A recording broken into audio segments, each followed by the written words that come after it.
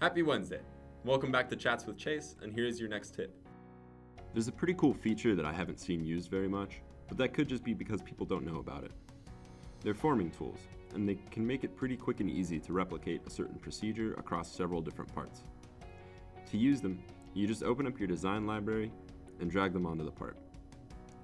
There are some extra options for controlling rotation, which side of the sheet metal it's on, and in these other tabs, you can place more instances of it.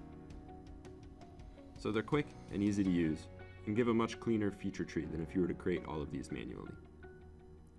Now, if you want to achieve something that isn't one of the predefined options in the library, you can create your own. Here, I have a part that's going to be the tool.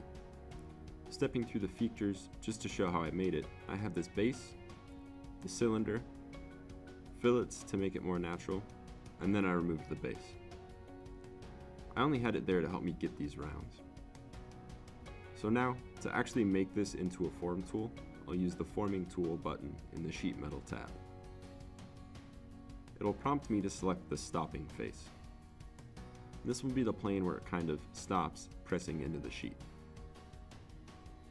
In the Faces to Remove box, we don't have to choose anything for this to work, but whatever we select there will essentially be cut out in the final product, like the disconnected edges of the flap we made earlier.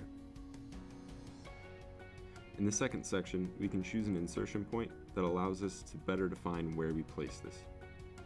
However, since I created this based on the origin, the default one works for me. After the feature is added, I'll choose to save as, change the file type to a form tool, and move it to the folder in the design library that I want. Now, I can hop back into the sheet metal we used earlier and test it out.